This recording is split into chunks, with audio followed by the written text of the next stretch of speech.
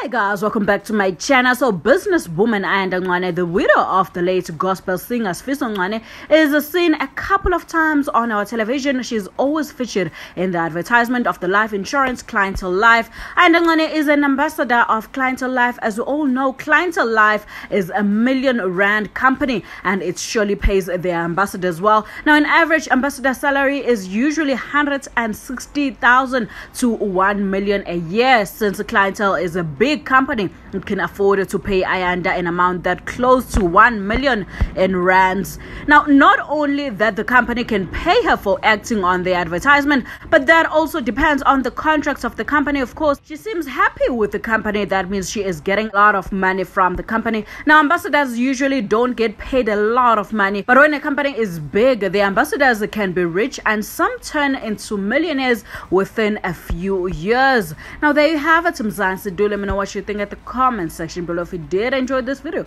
please make sure you give it a thumbs up. As for me, I'm saying I'll see you next time.